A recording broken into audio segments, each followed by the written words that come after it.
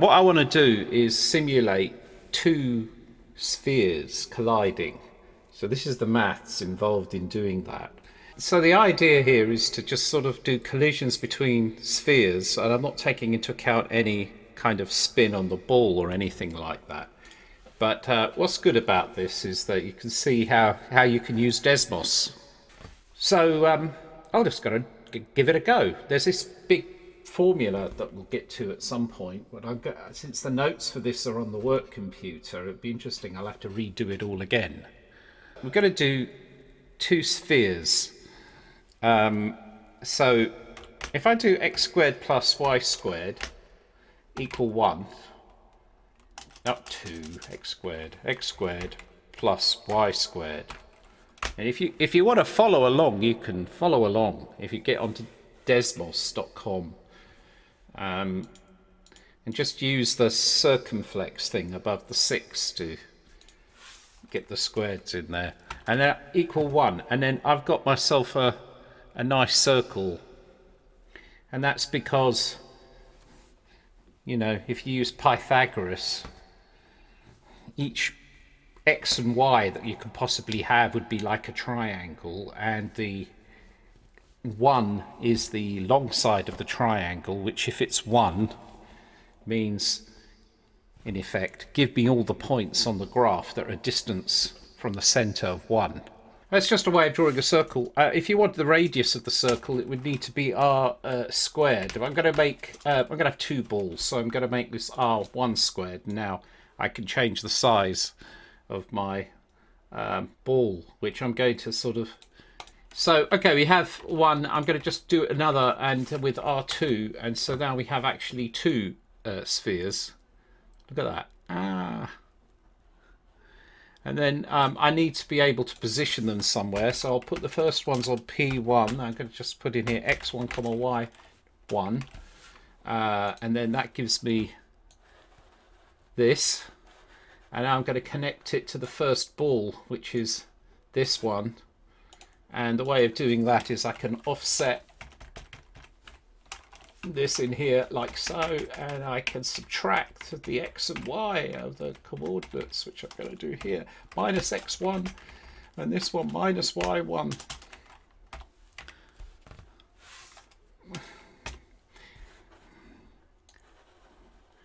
So I've got that there, and then if I want to do this, I can do the other one here. So we're going to just take this minus x2 x2 squared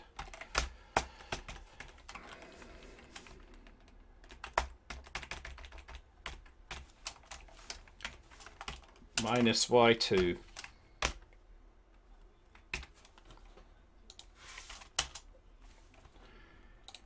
and I think I'm going to make P2 equal x2 comma y2 as well, and then here look, we've got a thing, so we can go here, boom boom.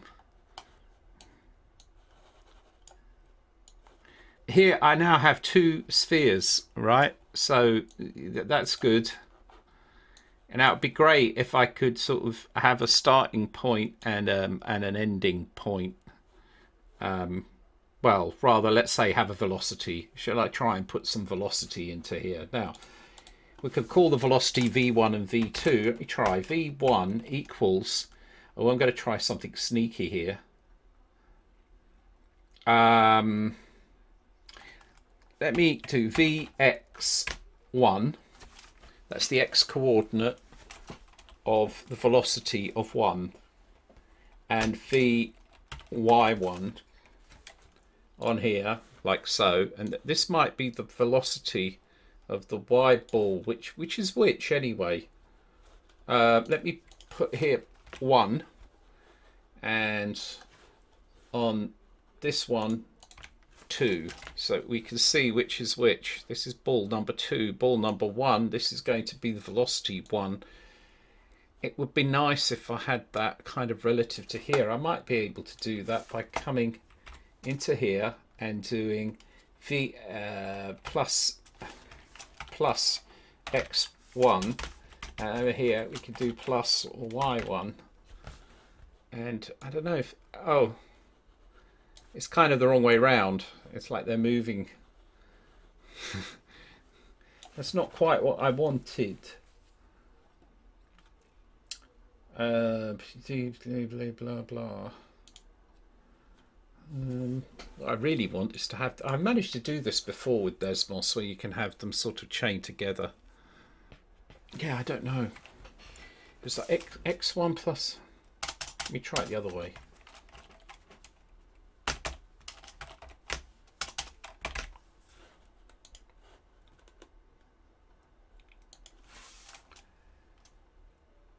Oh, vx1.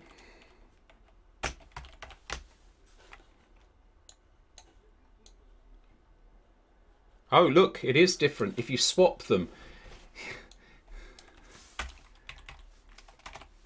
I think that's a little hacky, but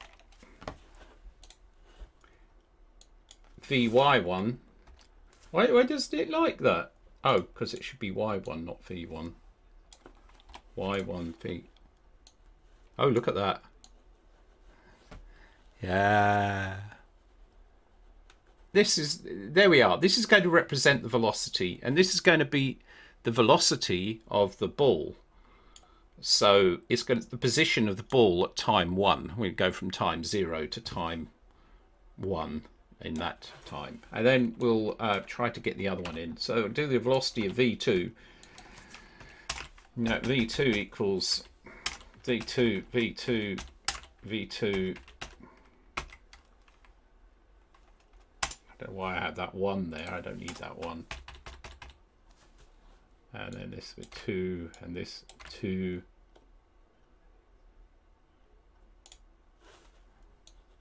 Does it work? Yay! Right.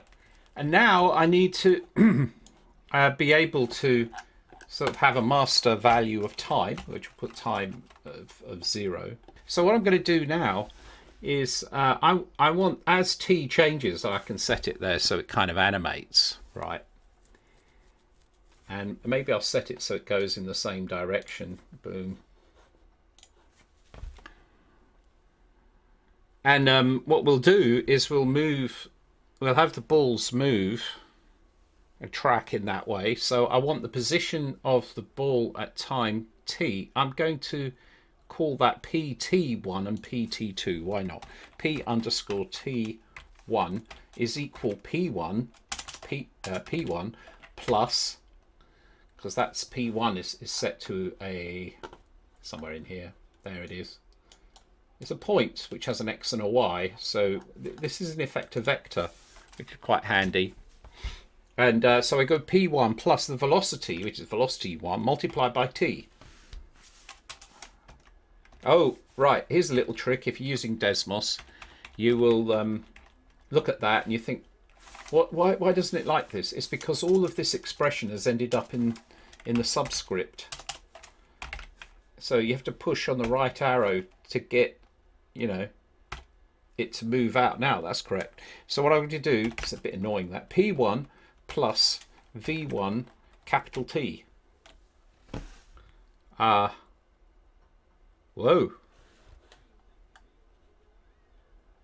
Something is happening, but I suspect, yeah, that doesn't look quite correct, does it? So let's just check V2.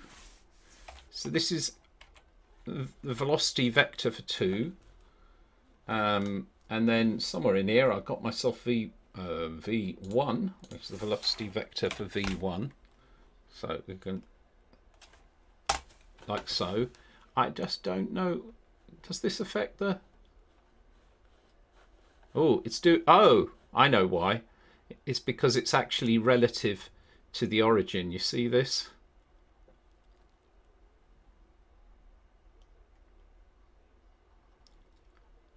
So that isn't quite what I wanted. Oh, right. Or maybe I need to, let me just try something here. It's like on V1. Maybe I can do minus. Oh, look at that. No, that didn't work either.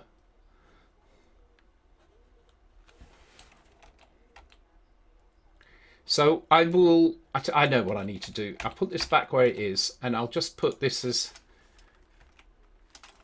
V1P and V2P, because those are just like the positions of the marker on the actual literal positions of these things here. And where's VP1 gone? Oh, there it is. Right. And then I need to derive the actual velocity. V1 is equal V1P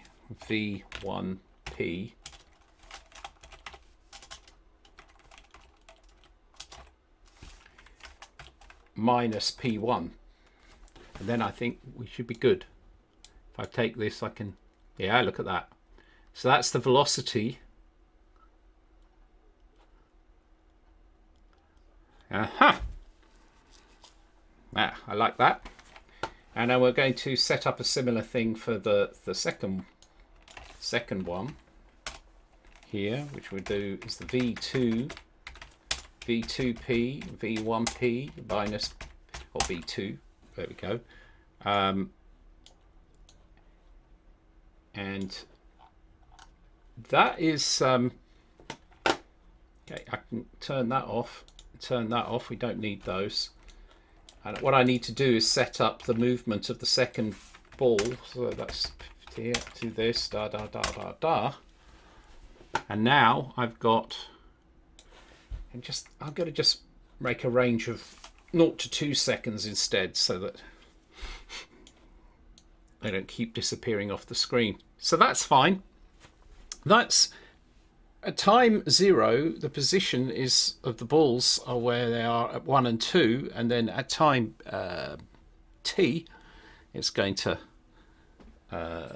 move. But I want to draw those balls as they move, so I think we can do that with some more of this action. And here I'm going to put this, and instead of using x2, we're going to use p underscore t1, so that's the position of the ball at time t, dot x, that's the x coordinate.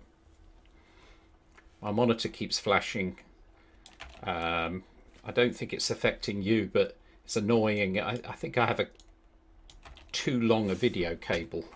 As I'm sitting at the desk here, the computer is over there. It's a bit annoying. Keeps blinking.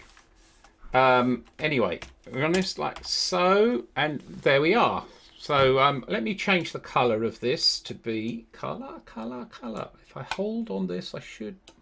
It's not working. Hang on. Hold on there.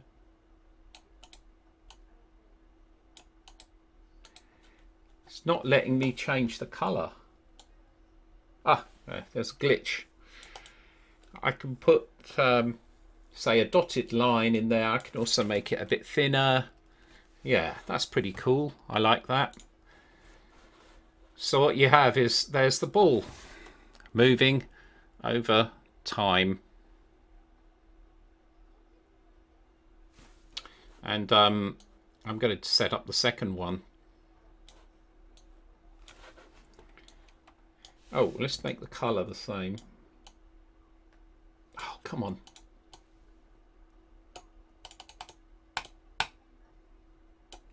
Yeah, it's definitely a bit buggy, this. You're supposed to hold on to that, and I can change the color normally. It doesn't seem to register. So anyway, we'll put on that. That looks good. And then the white one. And let's take this guy here. So that's the ball at time 0, and the dotted one is the ball at time t. And we're going to say do an orange one here. That's fine. And then I can take this and copy that there, and then I'm going to make this for the second ball. And then hopefully we will have both of them go, only I've got to get the right R's in there. So that's R1. Yeah, that's actually wrong. That should be R1. And these are R2. That's correct. Okay, that's it. Let's see. Oh, right, I managed to get that. And I'll put that 1. And I want to also put the same color. So how's that? So, you know, and it's sort of totally interactive. It's like you're seeing everything change as I change the initial velocity. So then it becomes possible in this way to set up a situation where they will actually collide. So like this. So it'd be quite nice if we can make it so they bounce off each other. So I'm going to try to do. Problem is I need to have a formula for when they collide, which is an interesting problem. So what I have is the position of the ball at time t, I call PT1 and PT2. So if we have PT1 and PT2,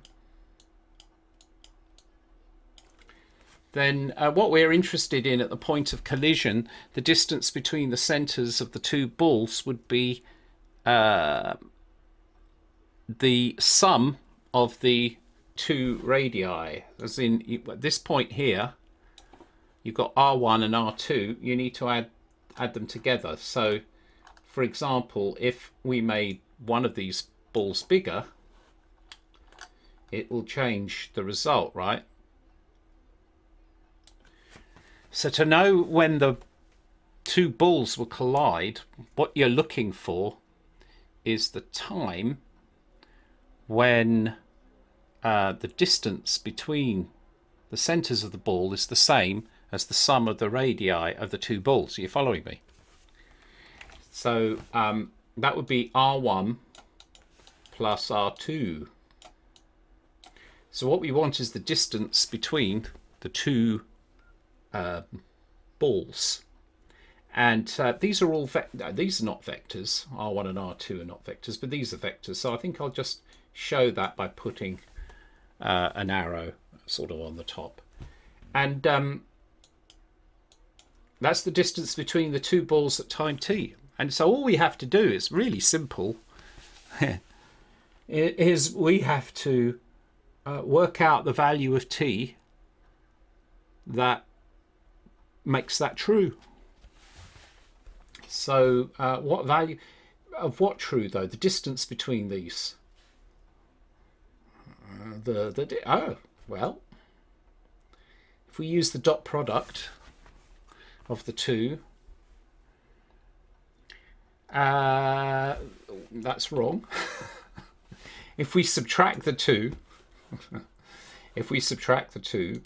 we get the vector. Let me move this over here for a minute. If you subtract the two vectors from each other, then at that point you've got the vector from one to the other. That's right, and it's the length of that that kind of matters. And if you want to do that in sort of with vectors, we can do the following.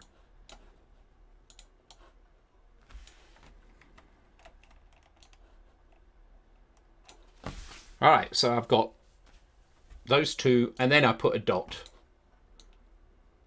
So the dot product of a vector with itself is the same thing as the square of the length of the vector, the square of the magnitude of the vector. Why is that? Oh, you want to recap? Okay.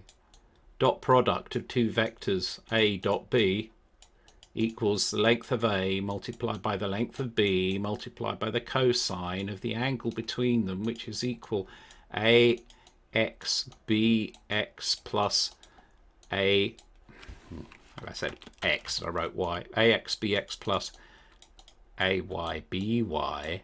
But if the two vectors are the same, that's really the same thing as saying A dot A is equal to the length of A, right, the length of A multiplied by the length of A multiplied by the cosine of theta, where theta is the angle between A and A. Hi, Michael. How you doing? Good to see you. Yeah, so cosine of theta, but we're doing the dot product of a vector against itself. So the angle between a vector and itself is 0, and the cosine of 0 is 1, as you should remember from the unit circle, such that this is the cosine on this axis, this is the sine on this axis, this is radius 1, this is the angle of 0, cosine 1, cosine of 0 equals 1. So you remember all of that?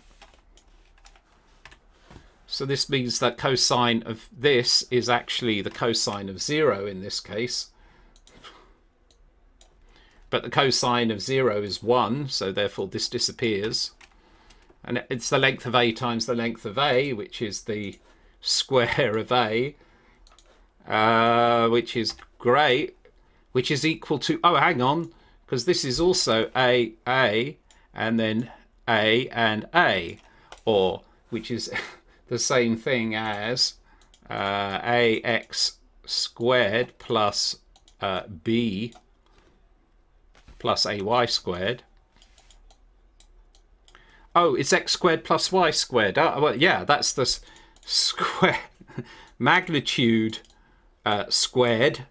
Well, we had it there as well. You can see how it all fits together. Look, you dot product. I was basically proving how the dot product of a vector with itself gives you the square of the length.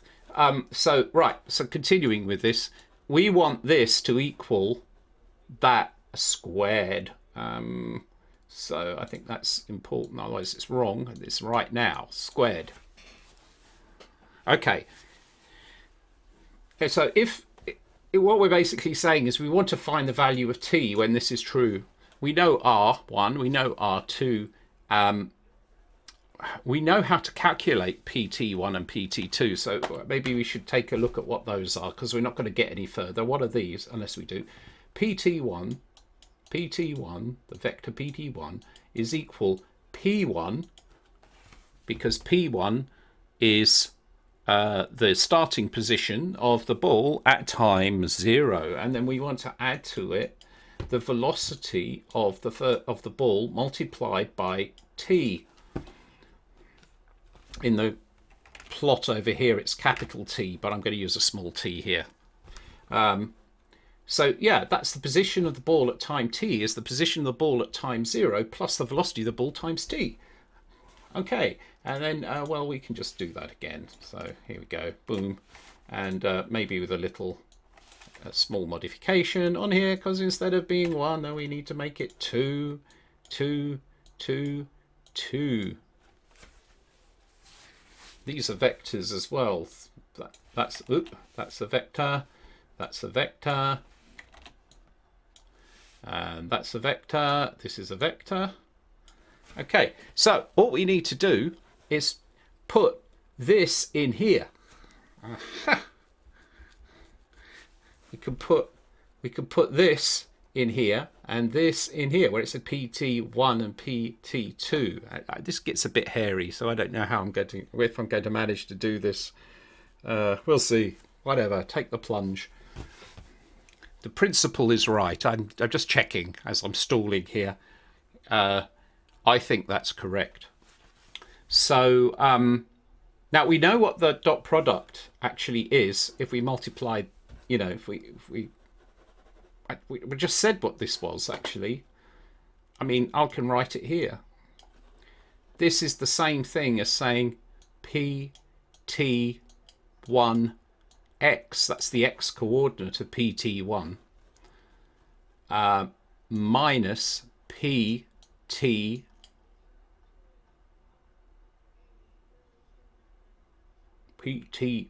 oh, hang on a minute.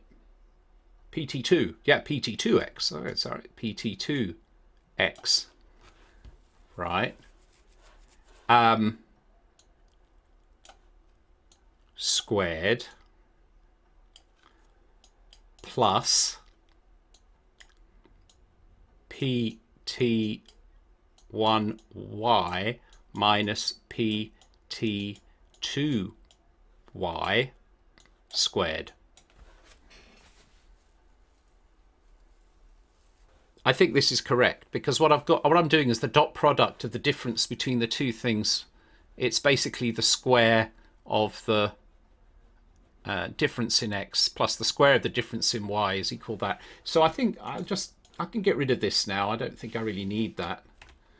I think this is the equivalent here, and this is no longer in vectors. There are no vectors here. We'll take this and maybe shrink it a bit. I'll pop it up there. So if we continue from here, what we need to do now is get the expression for pt1x. That must equal something. So let's have a look. pt1x, and pt1x is equal, you just follow the pattern here, p1x plus v1x times t. So all I've done is, instead of using vectors, I've just done this thing here with the x coordinate. Then I can duplicate that. And it'll need to be for y. So let's just put a y in there, and then I can take that. No, I'm not programming games. What I'm doing now, here, right now, is I've got pt1x and pt1y equals that. And we need to do the same thing for 2, unfortunately. So it starts getting more hairy. There. Because we need to replace the 1 with a 2. Actually, you know what? I'm just going to write the 2 here because it's a bit easier, and then I can take this little thing here, and then we go 2, 2, 2. Paint's actually really nice for this type of thing. It's like, look at that. It just goes so easily. Oh, until you screw up. 2, 2, 2.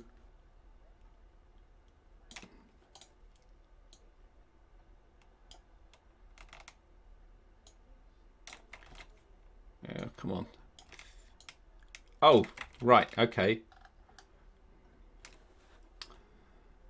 So easy. 2. So, where are we? We've got 4 formulae. Do you follow? Are you following? It's like the x position of the first ball, x position of the second ball, y position of the first ball, and y position of the second ball. So I have these. Now what I want to do is to figure out how to solve this this equation, right? Because what I have this, which is this, so I need to substitute.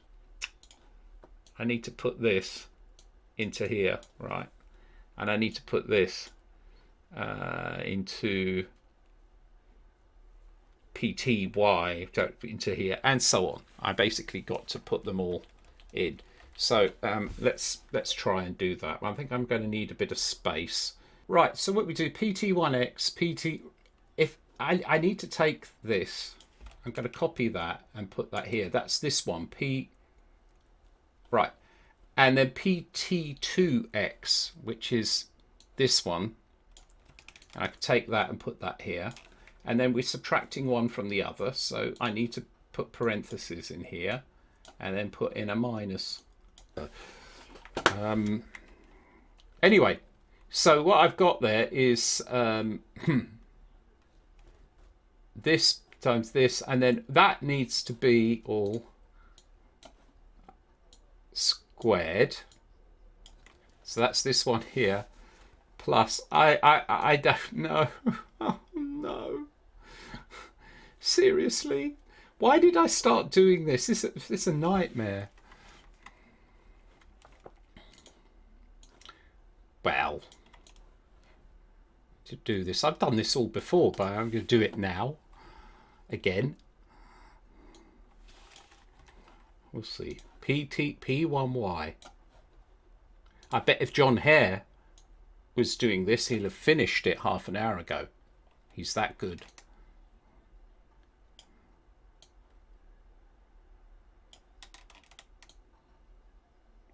How's that?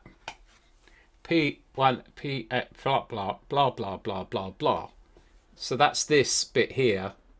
I have just... And... Oh, it's not that bad. I thought it was going to go on forever. That's simply equal to... this. That's equal to this. Here we go. Ta-da!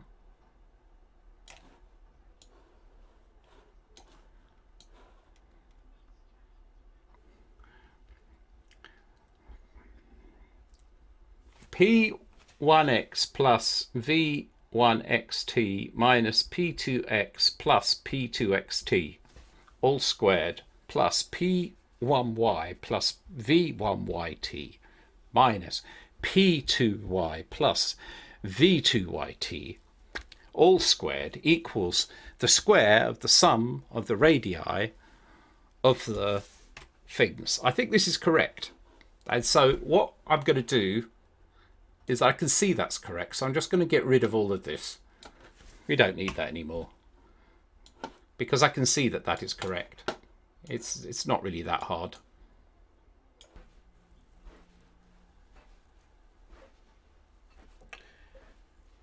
What I want to do is I need to pull t out, as you see.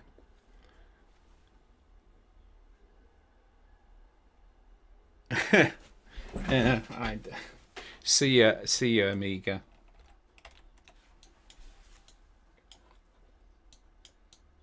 I need to find the value of t that solves this, and so to do that, it might be good if I start multiplying out everything. So what I'm going to do is expand these out, because I want to get rid of these squares. So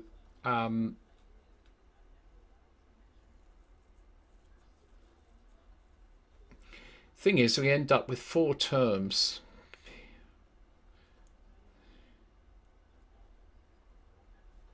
Oh, I'll try rewriting. Yeah, I need to get rid of these parentheses. So I'm going to do this as P1x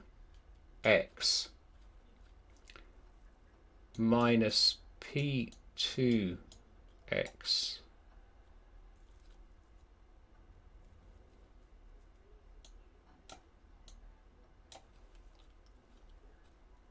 plus V1xt minus V2xt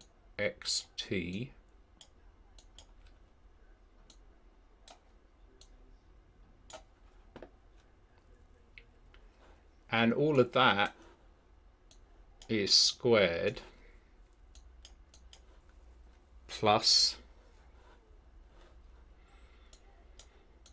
P1y minus P2y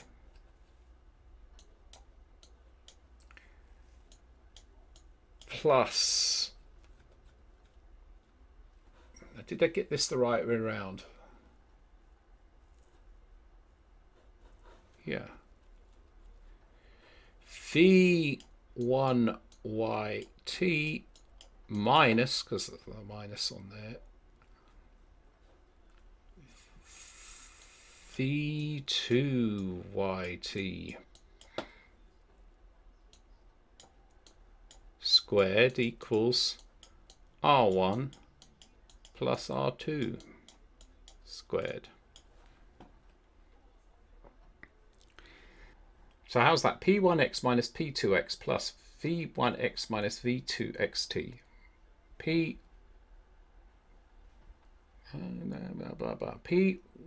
minus P2y and V1yt minus V2yt. P1x minus P2x, V1x minus that one, and then blah, blah, blah. Right. And so if I want to expand this, I can do it by saying it's this squared plus this squared plus 2 times this times this. So I'll have to expand this out. P1x minus P2x squared plus V1xt minus V2xt squared. No, not squared. Multiplied by P1x minus P2x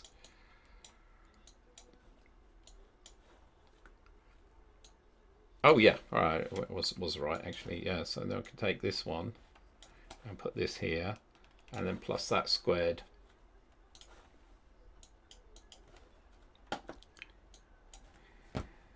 So that's P2x V1 blah blah blah blah blah blah blah blah. Right, and that's just expanded that one, and then we have to do on there plus a similar thing done for the other side, which is going to be this squared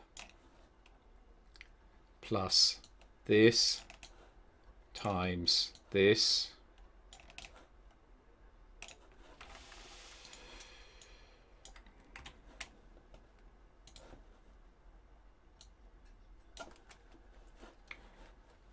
plus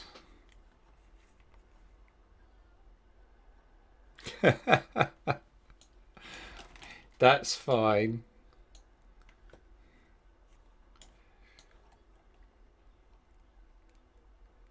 I'm sure something will happen eventually.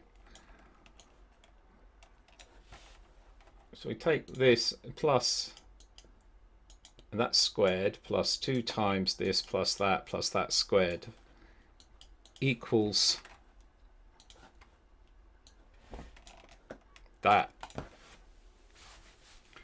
So we've got P1x minus P2x squared plus 2 times V1xt minus V2xt multiplied by P1 plus V1xt minus V2xt squared.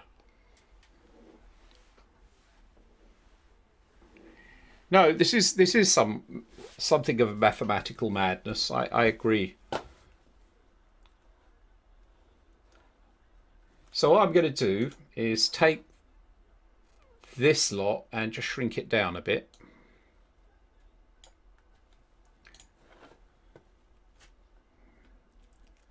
So because I'm probably going to have to debug this, you know, we'll pop this here. Maybe shrink this down a bit. No, I'm not going to shrink it down yet. So I'm just going to double check the work. So having rearranged this into this squared plus this squared, I can do that squared plus 2 times that and that plus that squared plus this squared, which comes from there, plus 2 times this plus this squared equals that. And we've got to carry on so that we can pull out the t. So I need to multiply out, whoops, I need to multiply this out because that's another squared. So if you, right, let's just do it. P1x squared minus 2 times P1x P2x plus P2x squared.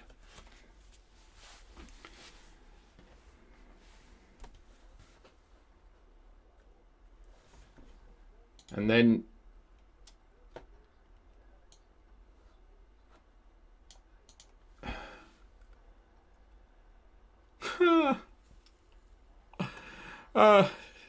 I hate this. I hate it. It's horrible. This is a rabbit hole. I'm scared. P1x squared. I'm going to check my work. P1x squared minus 2 times over that. But because I have to also multiply this out. Oh, just do it. Just do it, Dino. Just do it. Stop it. Stop fussing. Just do it. If you want to multiply these out, we get 2 V1xt multiplied by P1x minus V2xt P1x. That times that. That times that.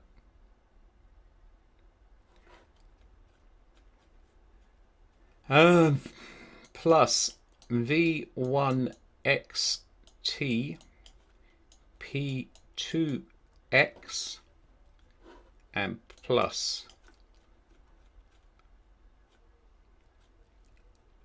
V2xt P2x.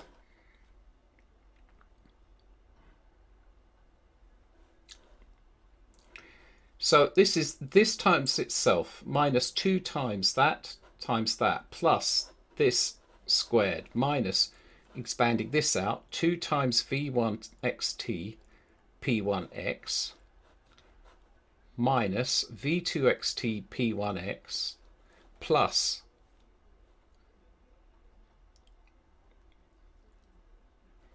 right, this is a minus. I have a sign wrong here.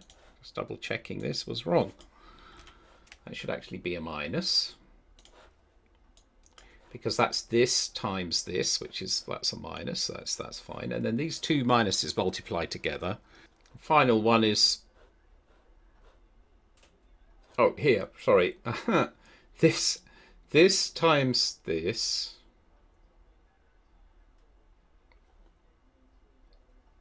I'm up here. This times that. This times that. This times that. This times that. And then we've got to do the plus expansion of this. V1xt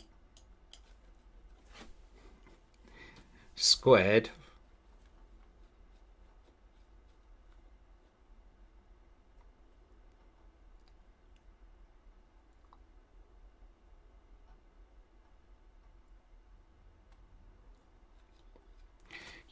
hang on a minute. V1xt squared, that's better, plus V2xt squared plus 2 times V1xt V2xt.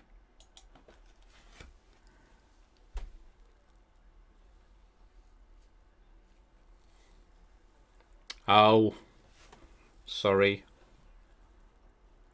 It was too sophisticated for me. V1xt squared, V2xt squared plus 2 times V1xt V. All right, minus.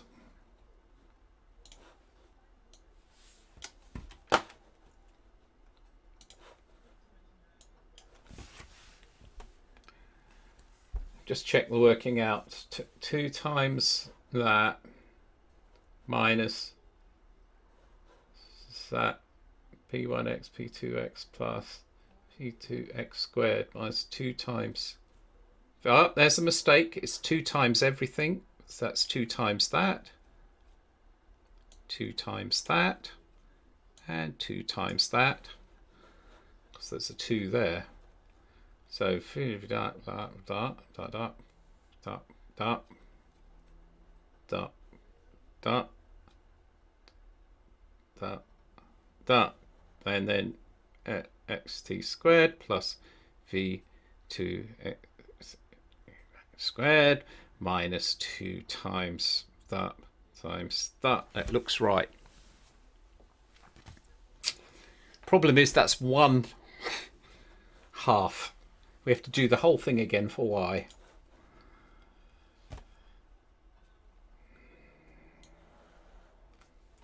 And I'm just going to do that like this. So what I'm going to have to do is I'm going to shrink this now.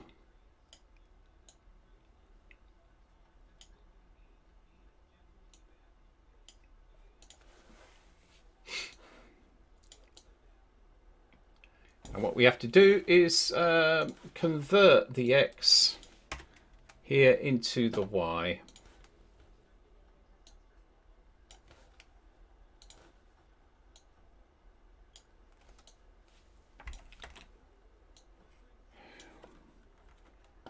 Yep, because then we need to put the y in. Because one of the things I want to do is to sort of not scare people, have people not be afraid of maths. Admittedly, this is a very strange way of going about it. No, but I mean seriously, this is probably quite therapeutic, because I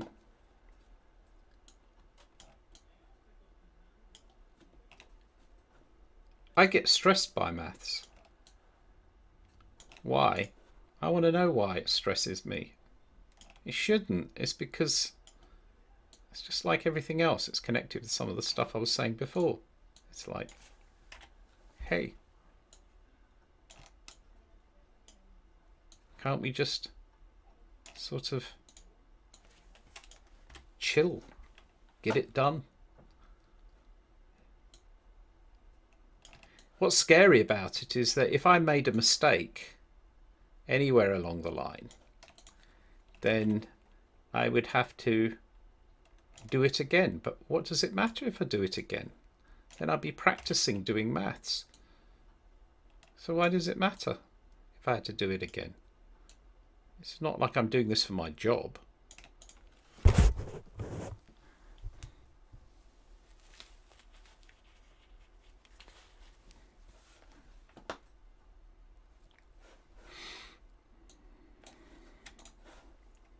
This is, perhaps I'm doing this now because it's like a metaphor for life.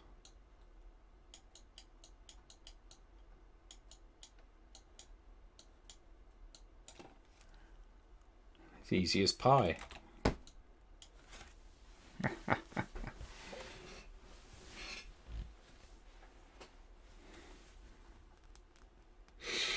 You need to check this. One thing you can do is check the pattern. Well, in this case, I'll check that I have y in here. Y. There are no stray x's in there.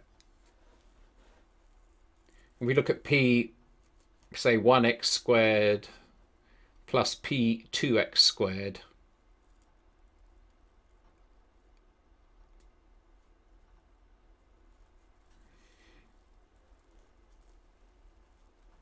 Yeah, you know what I'm going to do? I'm going to shrink this down as well. I think it's correct. We will see.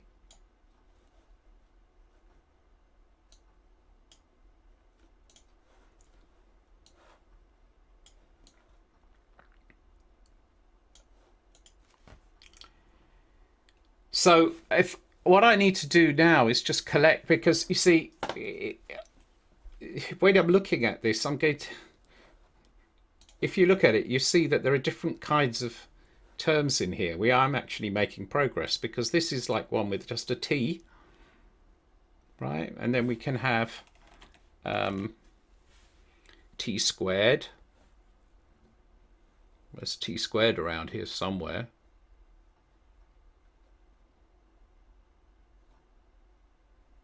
There should be a t squared around here somewhere. Oh, yes, it's there. But I just realized that some of this was a bit v2xt. These t's are not subscripts. I just need to make sure that that is clear. p1x squared minus 2p1x p2x plus p2x squared plus 2v1x t. Just to help with this, I think I'm going to underline in green where I have the term. Minus v2x, right, this t, I got confused and I made it a subscript, but it's not a subscript. It is just a t. And I'll need to do that, check that with the others as well. Ow.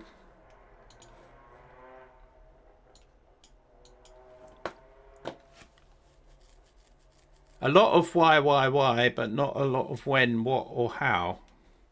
Well, it's because in the end, only why matters, it turns out. It's like...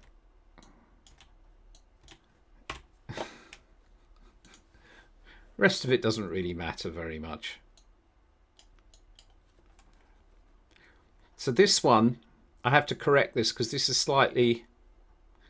it's all of this squared, right? So this becomes the following. If I take that out and I can sort of move this, oh, where were we? Here, right? This, I'm just move this to here, and this should actually be t squared. So actually I can show that like this.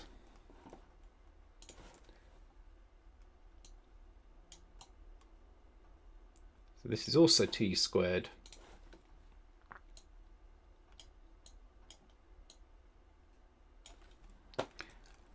And this is that multiplied by t. And that t, because this becomes a squared.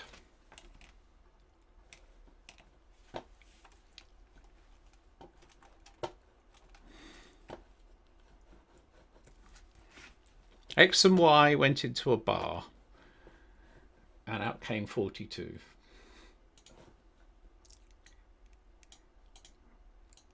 I'm not following.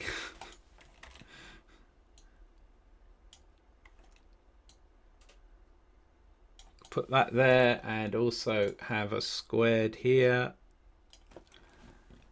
And VT, and then this, right, so let me underline the T's. P1x squared minus 2p1x p2x plus p2x squared plus v1x t p1x minus v2 minus 2v2x t. There's another t, and there's a t, and this is a t squared, and this is a t squared, and this becomes a t squared as well. And this one, here we have a t, and then we have another t, and we have another t, another t, a t squared, and there will be another t squared there. It's just getting late, absolutely. It certainly is late. I think we could probably, right, so what I'm going to do, at this point is just bring out that t. I can remove this t actually, and I can remove this t and make it t squared, which is important because I've got to try and collect together all the squares. Oh, I've got to collect together all the squared t terms and the non-squared t terms.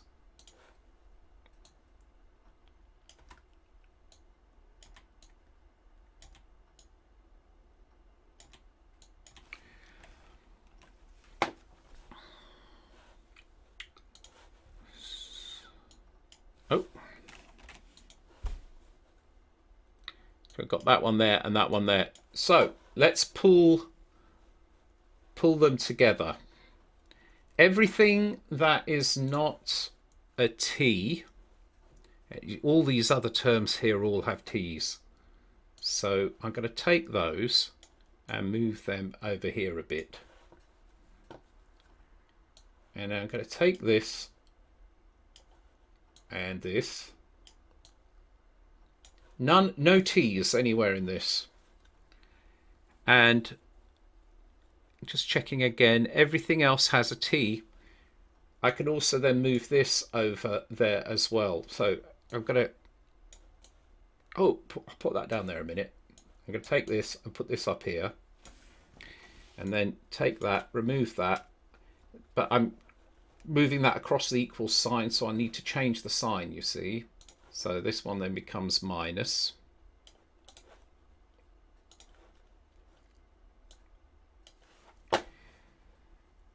And you can put that equals there. And so hopefully, if I didn't screw up, this is the same equation rearranged. And the whole point of this is this expression is then the constant in the quadratic that I have to solve. You'll see what it makes sense, right? This will make sense, believe me. I want to collect together all of the t's now.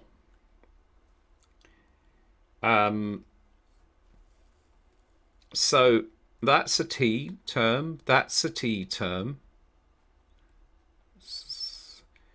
And I just don't want to move across the equal sign just yet. So I tell you what, I'm going to put this, actually, I'm going to do this because otherwise I'm going to run out of space and stuff. So I'll do this. And then we'll pull it out. Yeah, I can take this here, actually. If I take this and go, zip. Yeah. This is plus.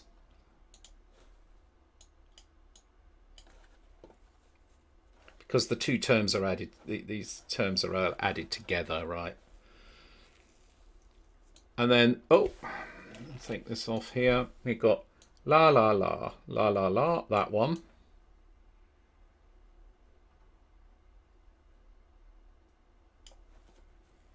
And this one. That's another t term. And then this one, another t term.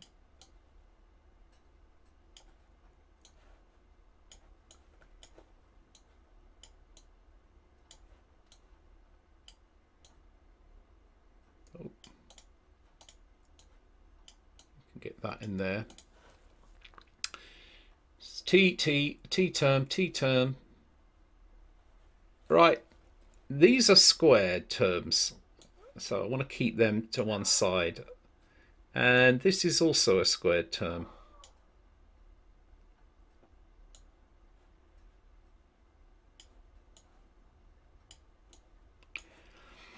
That is just a t term. This one is as well.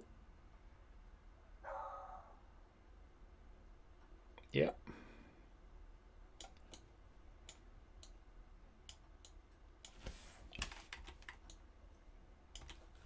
Just touch that up a little. y. Oh, let's take that t term. And we go, boom. There, right. And then this is also a t term. And then hopefully we've only got squareds left. These are all t squared terms.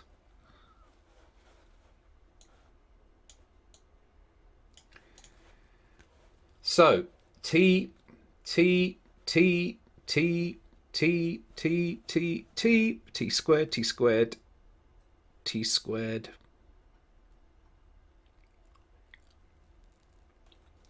squared, t squared, t squared. So what I'm going to do is take this, I can pull out the t.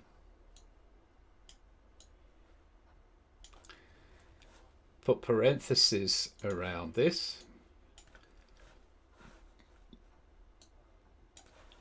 And we have to remove every instance of t. We can remove this one.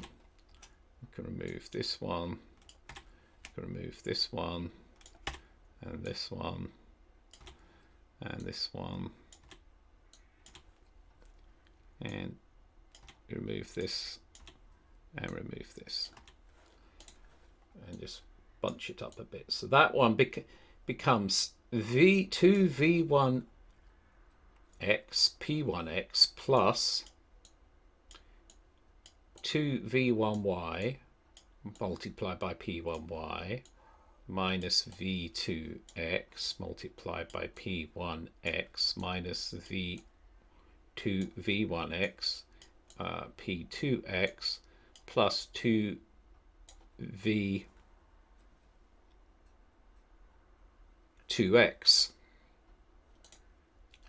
where V2x is a variable, it's not V, you know, just make that a little clearer. That, ooh, it's like a subscript.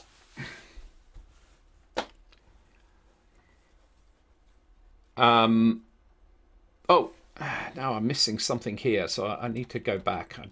What did I do? All right, this is multiplied together, right?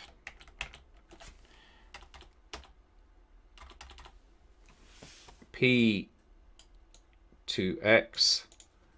minus this multiplied by this minus this multiplied by this plus this multiplied by this, and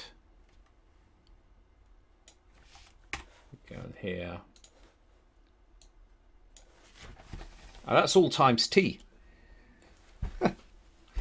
Be a miracle if this works.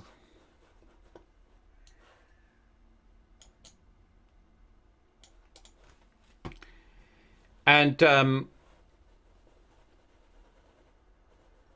yeah, then plus this. So what I want to do finally is pull out the t squared.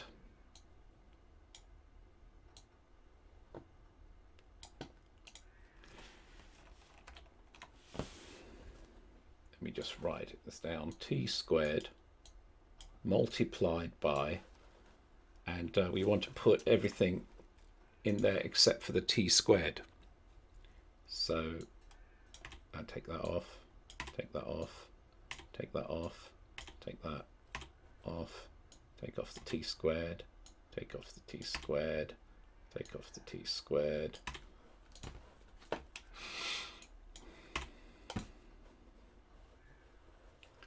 And oh, yeah, so it's plus t squared multiplied by all of this.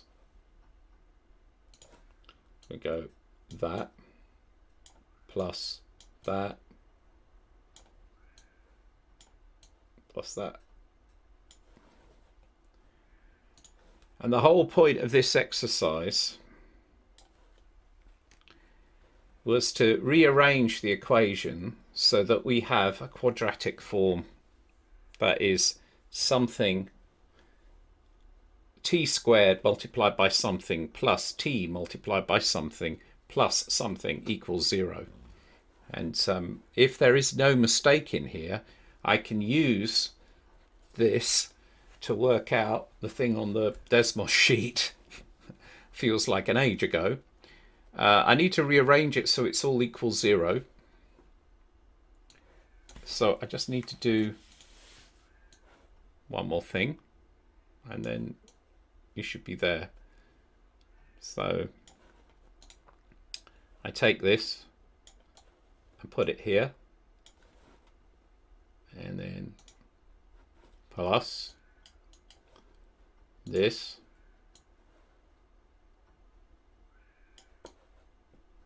oh, let me write it like that. Oh, wait a minute, that's the last one. Okay.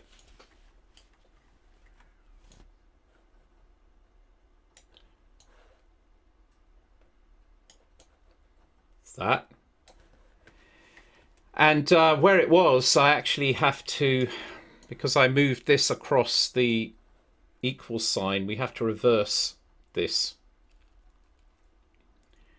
And I'm not going to bother to sit there and reverse every single term, that is, make it negative, it was positive. I'm just going to do it like this.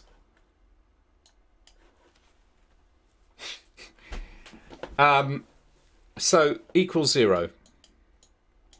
So providing I haven't made any mistakes, then what I should have here is that we're solving this for t. And what I'm going to do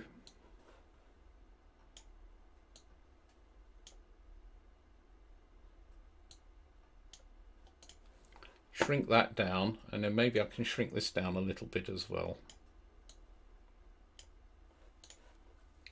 I think I can still read that.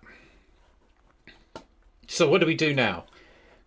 I've rearranged this whole equation so that we have a quadratic form, and then once we have the quadratic form, we can use the quadratic formula for solving equations of the form ax squared plus bx plus c equals 0. The solution is x equals minus b plus or minus the square root of b squared minus 4ac over 2a.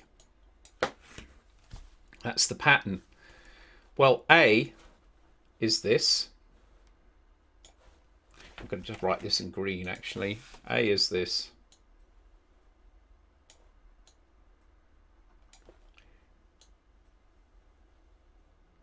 B is this.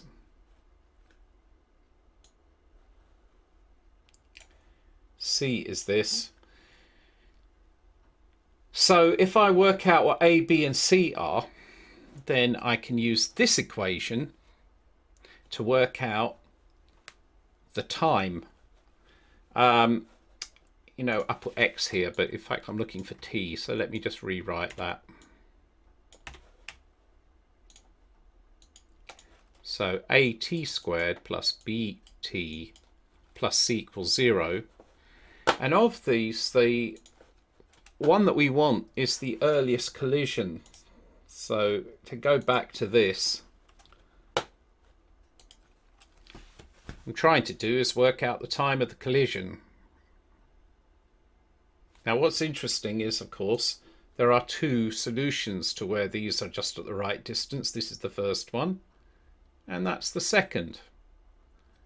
So you could have up to two solutions, which makes a lot of sense because we have a quadratic formula, and quadratic formulae have two, and we're looking for the earliest solution. That's the one that happens first.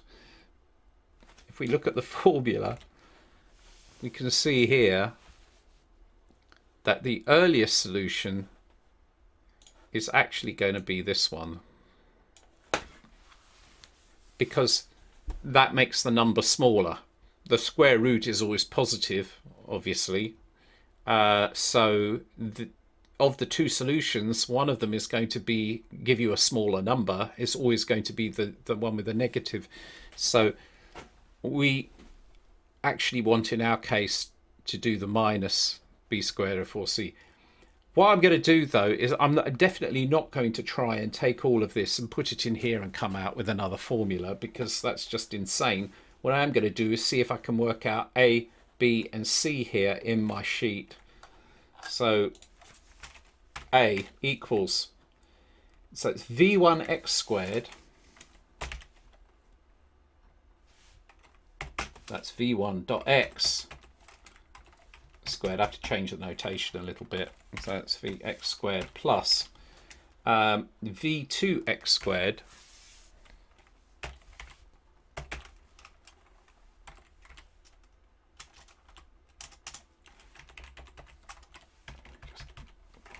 v2x squared plus 2, and the 2 times them multiplied together.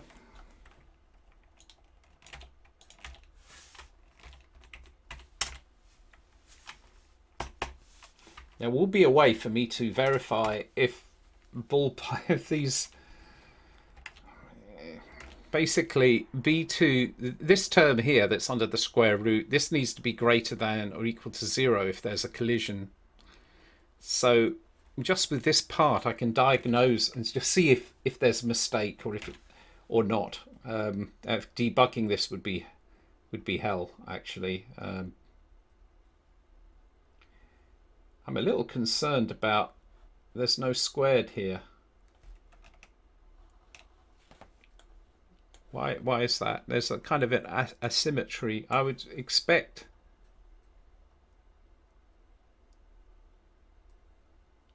it's on the t.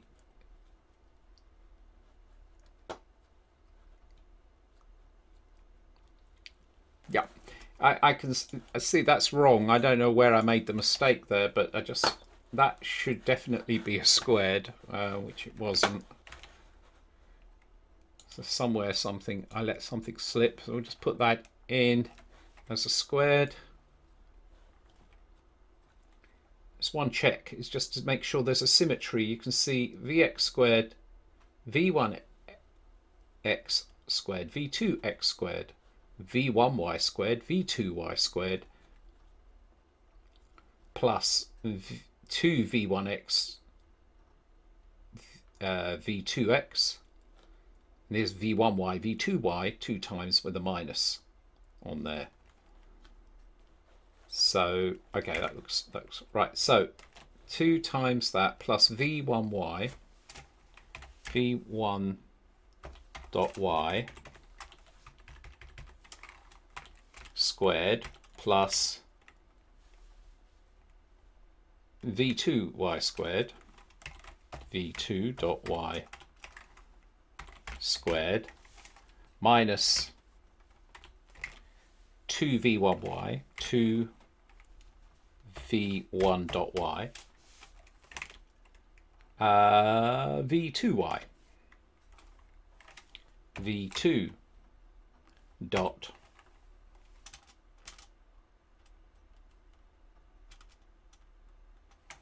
v2.y.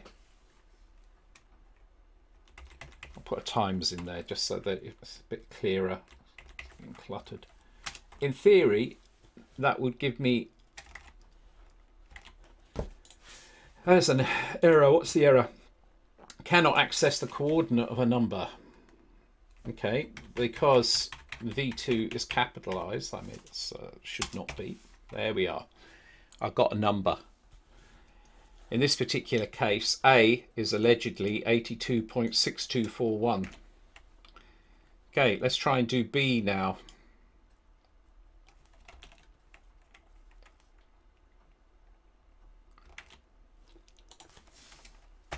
B equals 2 times v1x p1x, 2 times v1.x times p1.x plus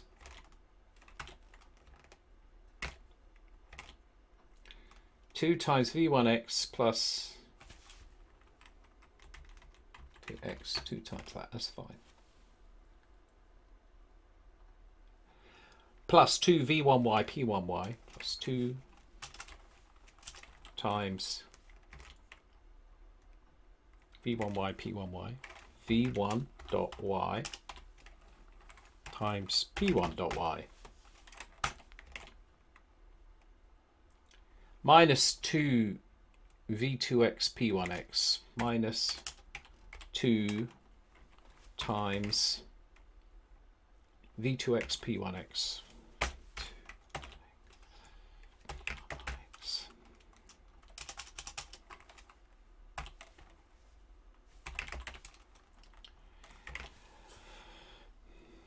minus 2 times v1x p2x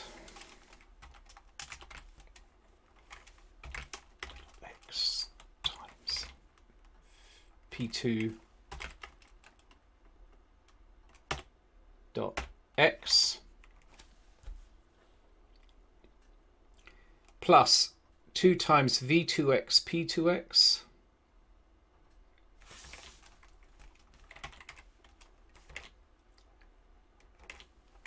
v2 dot x times p2 dot x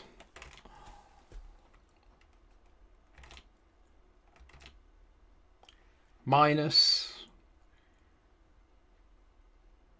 was that 2 times? That did the 2 times, yes. 2 times v2y p1y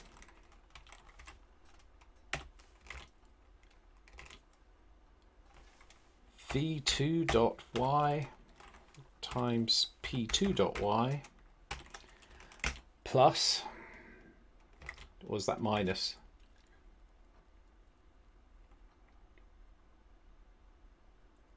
Right, I'm gonna have to let me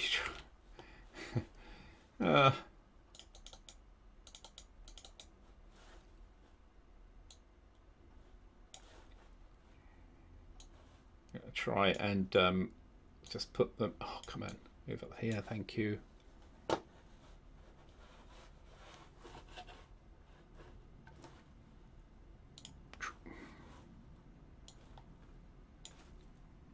I'm going to compare them side by side.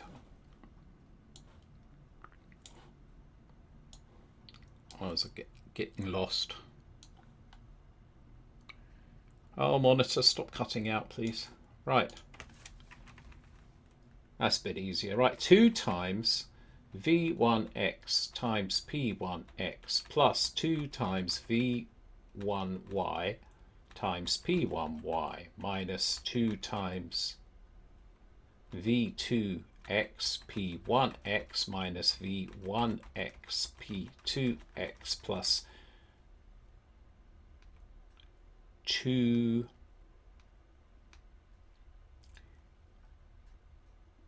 v2x times p2x minus 2 v2y times p1y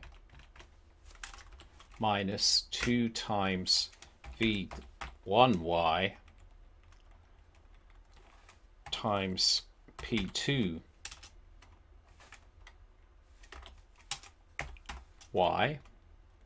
plus 2 v2y times p2y.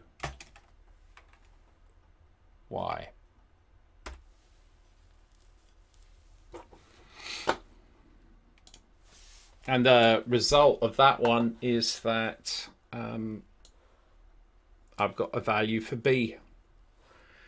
I'm just going to check that again.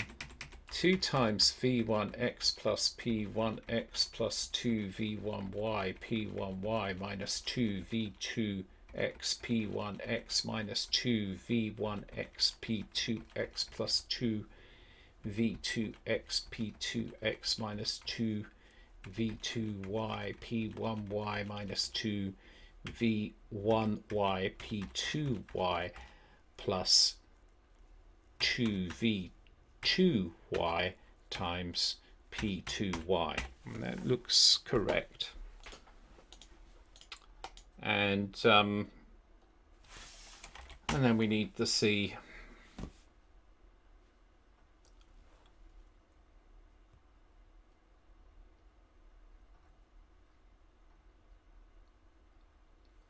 And C is P1x, P1.x, I should say, all squared minus 2P1.x, P2.x plus P2.x squared plus P1.y squared minus 2P1.y P2y plus P2y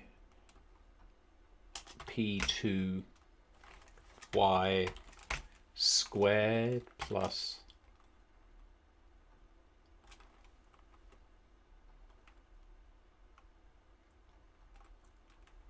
minus R1 plus R2 squared. Doesn't like something. P1x squared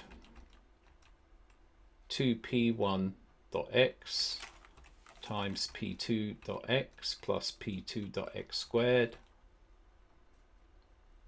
P1y squared 2P1.y P times P2.y P2 cannot add a number and a point. What's the point it's trying to add?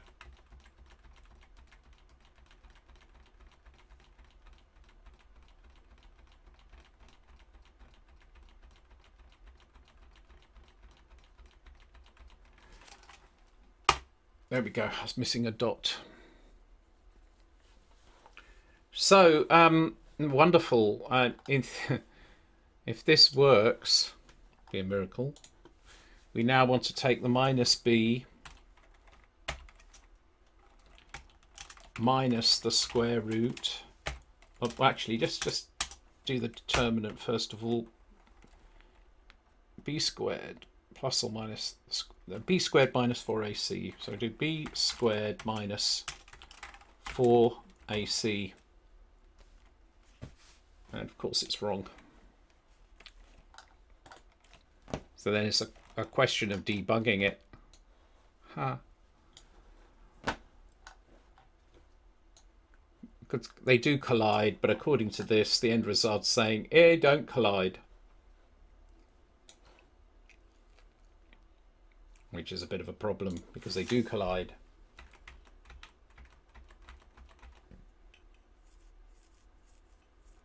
V1x. So I'm looking for the patterns here to see if there's something that breaks the pattern. V1x squared. My monitor keeps that's not good. My monitor keeps doing that. Stop it.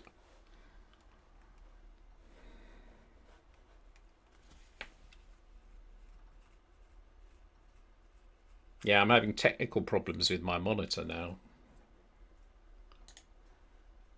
Just wish it would, maybe it will settle down.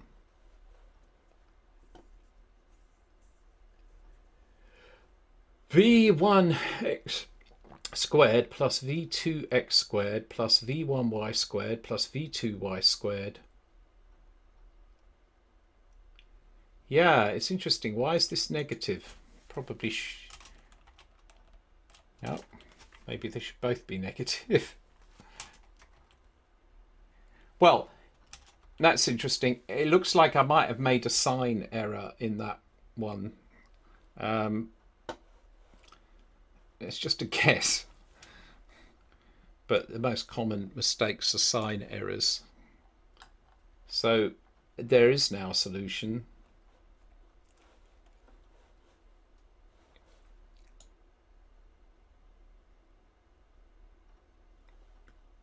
Right, no solution here. Right, let's see if it says here there's no solution. So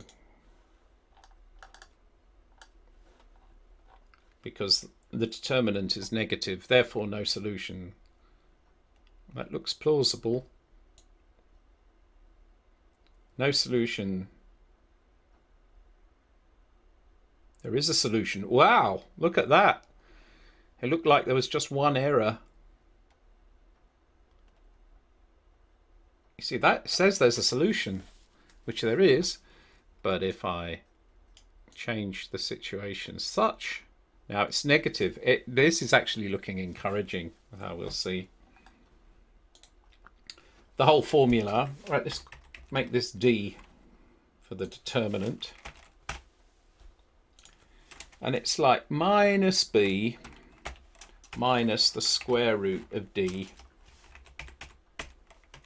divided by 2A undefined because there's no solution. There's no solution. Why? Because they never collide. But now there is.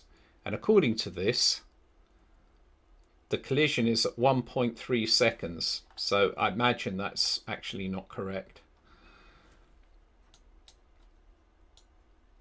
Whoa! I can't believe it. I almost got it perfect. It was just that one sign. But that's correct. I don't believe it. Amazing. Amazing.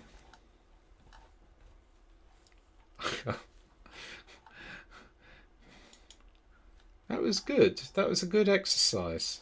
Look.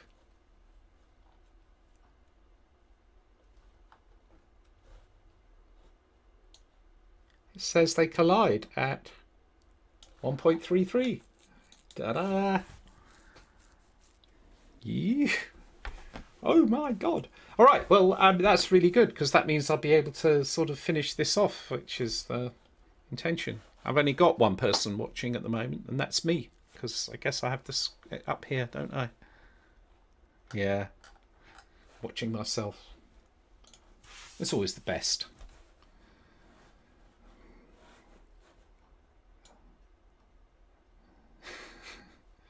It's always the safest approach, just on your own. So, where is the thing?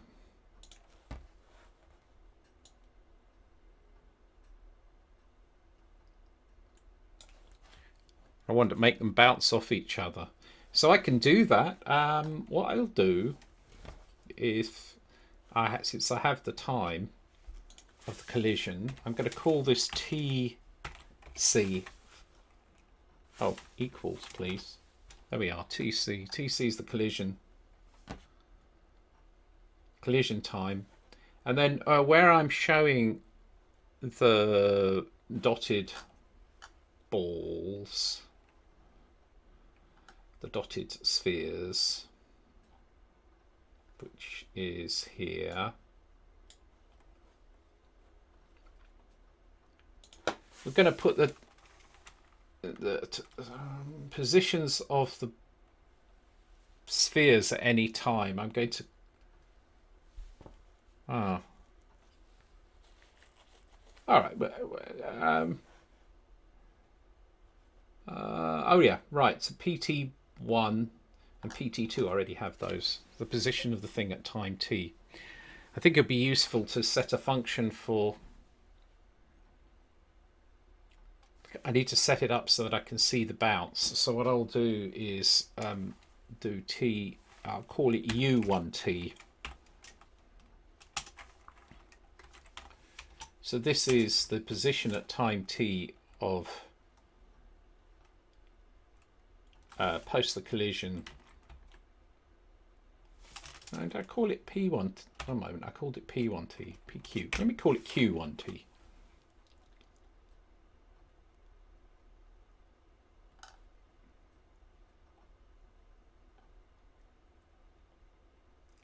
Yeah. Because I already have P1t, I'm going to go Q1t. So Q1t is going to be the position taking into account the bounce But I'll do that in a moment, because what I want to do is have a function that gives me the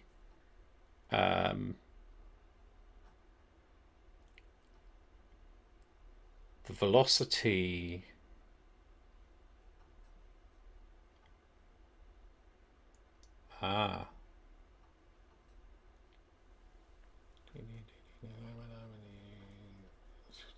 collision response. If I want to make them bounce off each other, I'm going to have to, let me just stop this here. It goes like that.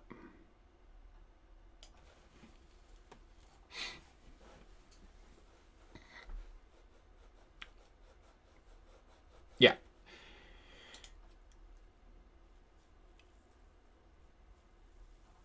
Right, so actually you have to do the collision response first. So what needs to happen is that if you imagine a line going through the centers of the two balls at the moment of collision, then I need to project the velocity onto that axis. And in order to do the bounce, it's a case of swapping the velocities of the two balls along that axis. If they are the same mass, that's perfectly fine. You just swap them. If they are different masses, then you need to use a formula that gives you the velocities afterwards. Obviously the heavier object gets moved less than the lighter object. I'm going to set the radius of both of these to 1 a moment.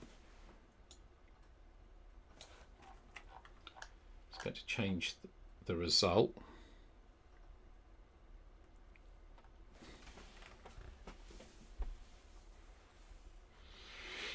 There we go, at 1.3. Okay. So I want to know the position of the spheres at the collision time. So I'm going to call that Q C1. Position of the first ball at the collision time, I'll just call it C1, and the other one will be C2. I already have the time. So it's actually P1 plus the velocity of the ball, which is V1, multiplied by TC.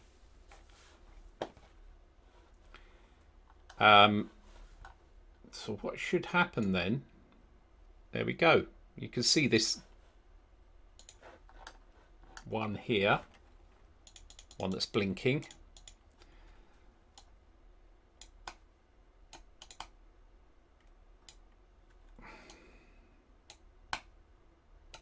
It's not allowing me to edit it. It's a bug. Come on. There we go. So I put an X there to mark the spot. So what happens there is you go blah, blah, blah, blah, blah, blah, blah. That's the point of collision.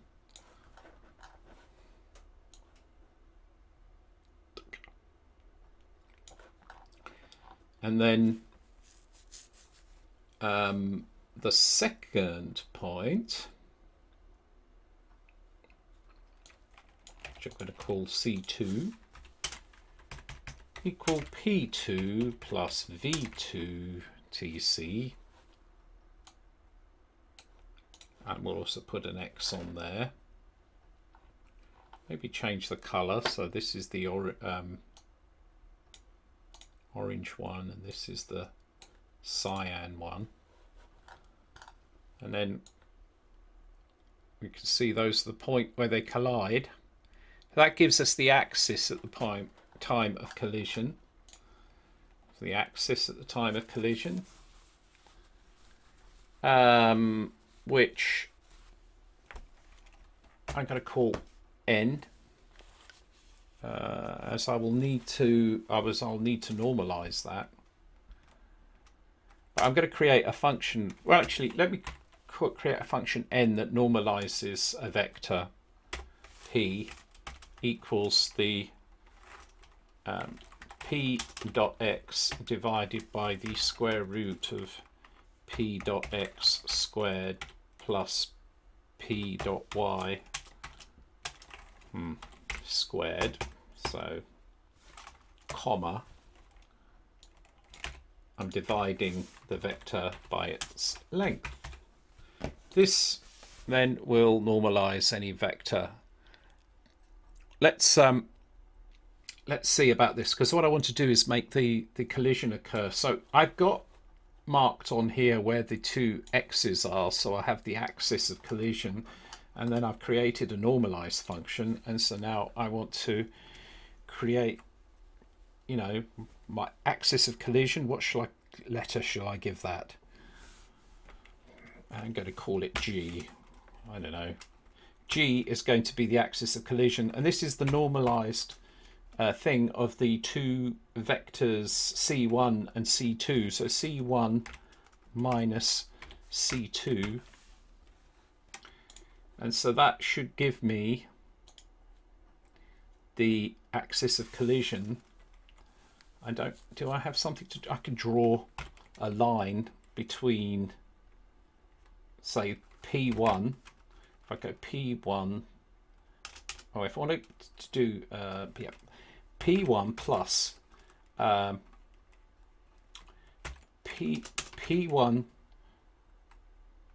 plus G, actually, plus G T. Am I seeing that? No. P1 plus GT.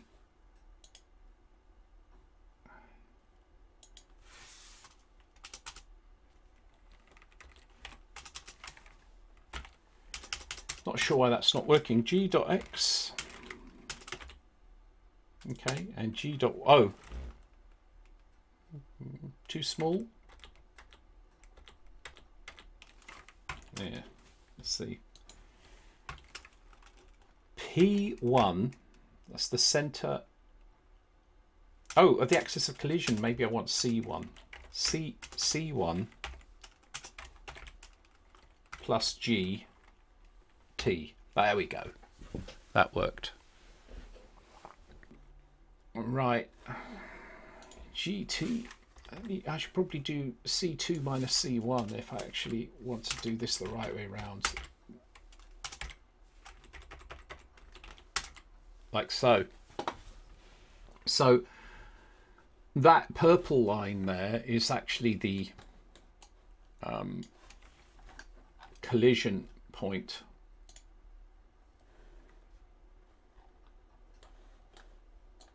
So if I want to now exchange the two velocities, I need to project the velocity onto the axis.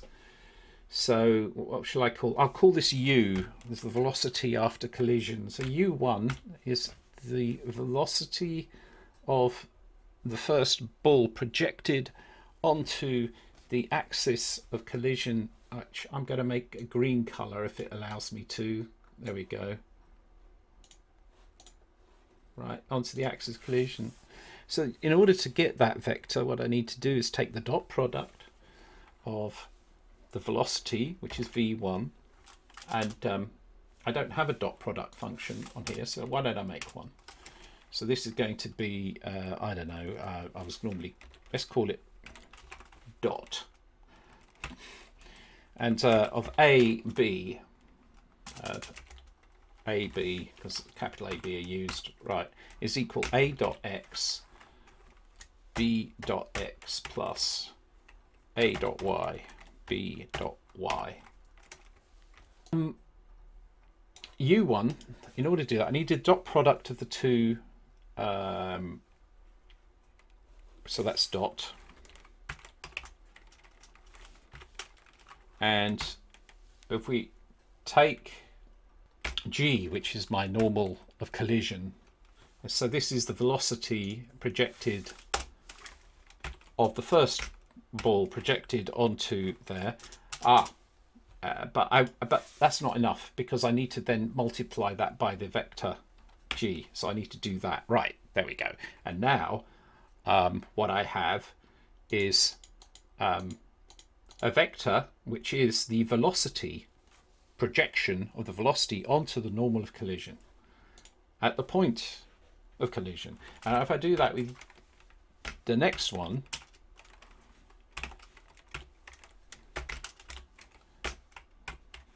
so dot product, and then multiply it to the normal, and then multiply by the normal, and so I have the two. And now what I need to do is, I'm almost there.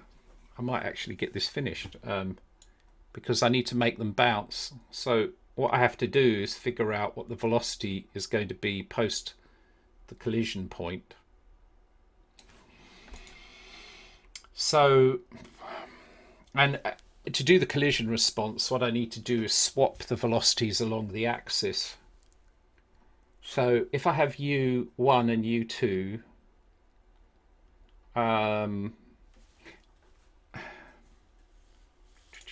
what shall I number? I'm going to call them u3 and u4. It's not ideal, but naming, you start running out of the names for variables. u3 is going to be the velocity of the first ball after the collision, and that is going to equal to u1, which is the velocity before the collision. I have to subtract from that its component along the collision axis, which I've calculated as being, no, let's start, no, wait a minute, start again. It's the velocity v1 at the point of collision, right, minus u1. If I do that, I've subtracted from the velocity of the ball the component along the axis of collision, and then what I have to do is add u2. So I don't know if you see what's happening.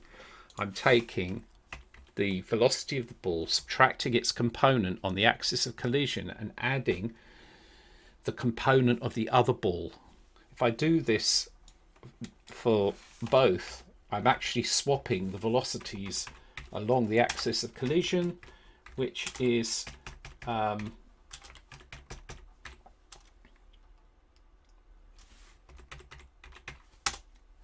we go, like that. Which, when the two masses are the same, that's what you get. You get two. It comes across like this, boom, and does that. You've seen that, like Newton's cradle or whatever, like this, boom, boom thing. It's actually swapping the velocities. So because one ball was stationary when the other one hits, the first one was stationary, so the ball that's colliding becomes stationary.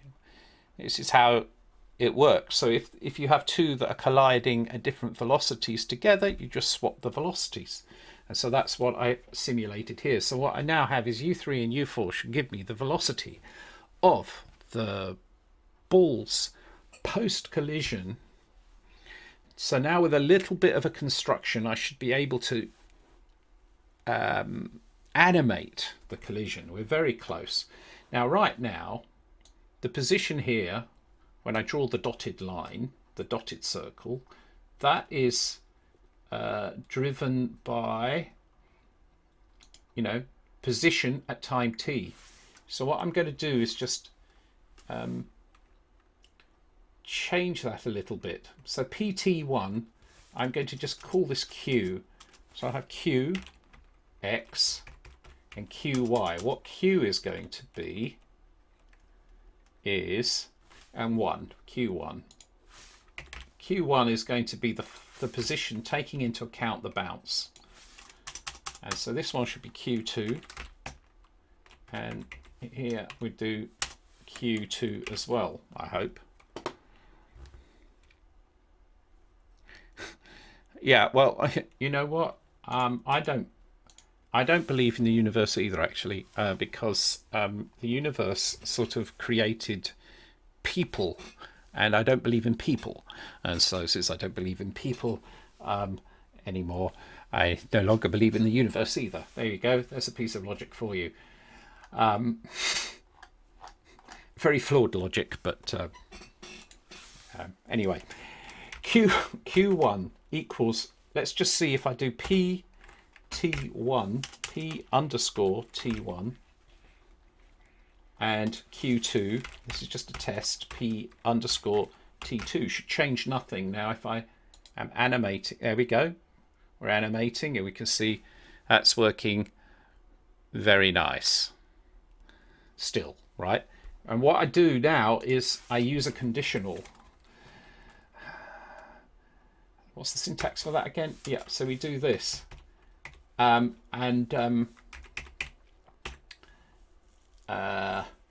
If t is less than the time of collision, which I calculated like feels like 7 years ago, that's tc. If t is less than tc, then we return pt1. Now what this is beginning to work. So what I do then is I put this in here and I put pt2. So what's happening? You'll notice that they disappear at the moment of collision.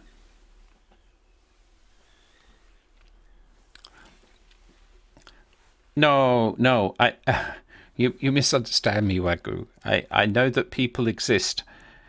I just don't believe them. I don't believe them. I don't believe in them either. Would you? Look at what we've done. So yes, it's just the state of humanity. Yeah. So as you can see, the spheres, the dotted ones, they disappear at the moment of collision, which is quite right because they're only being, you know, defined for t less than the point of contact. Post the point of contact, what do we want to do? We want to plot. I'll just put the expression in. We have the point of collision. I did work that out. That's C1. And what's great about this is you can just build this up little bit by bit. You see, look, I did C1. You can see this is working. Now if I do it here, C2. So what's this saying?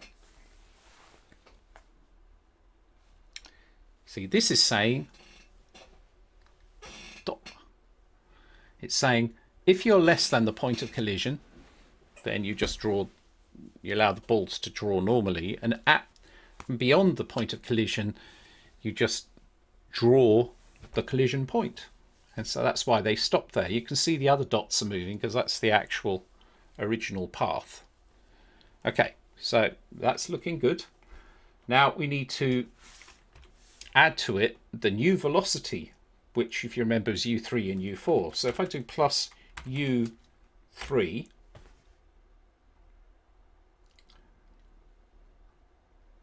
that looks a little bit weird. Let's see. I'm trying to make this thing bounce. I'm not so close. What happened though when I said plus u3 times 0? Okay, u3, which is the velocity of the first ball after the collision point, multiplied by t.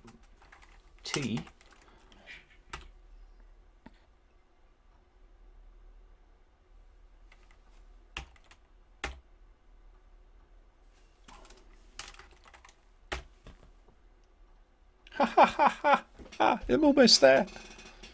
Because I'd love to compare notes on this because I'm a fan of Alan Watts. I've listened to a lot of Alan Watts for years now, and it's a journey. You can listen to Alan Watts for years and you're still getting to the bottom of it. But he was very Zen. Studied Zen. I mean, not as a Zen for himself, but he studied it as a phenomenon, if you will. He was also very knowledgeable about language, and so this is where this comes up. Interesting. Okay, well, I'm nearly. Let's see if I. Oh, I think I've done it. I actually got it. I think we now have. This was, by the way, what I started this stream to do. Was this simulation. So, and I think I've done it. Let's just try a different kind of collision example. Here we go. Look at that. Is that good or what? Bonk.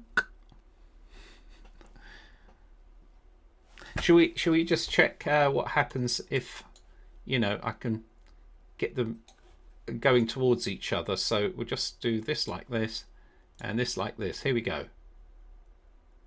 Bonk. See, it's working. Look at that. Dunk.